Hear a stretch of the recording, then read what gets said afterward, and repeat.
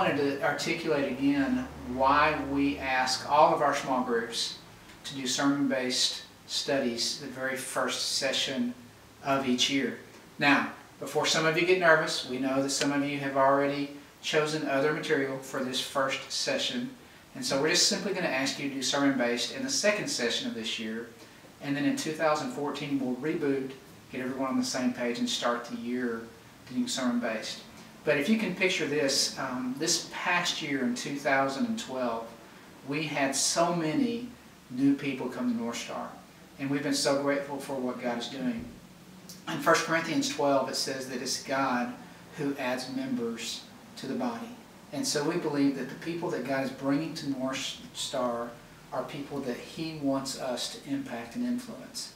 But most people usually will attend a service on Sunday morning.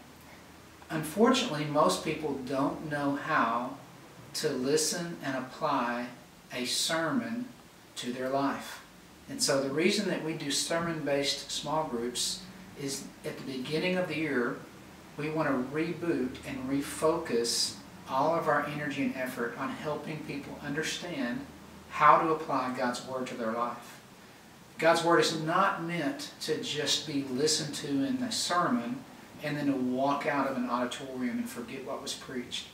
But by teaching people to ask questions about the passages that were used in a sermon, to ask questions and make points about some of the highlights or the principles that were mentioned during a sermon, it helps people think more deeply and to meditate on God's Word.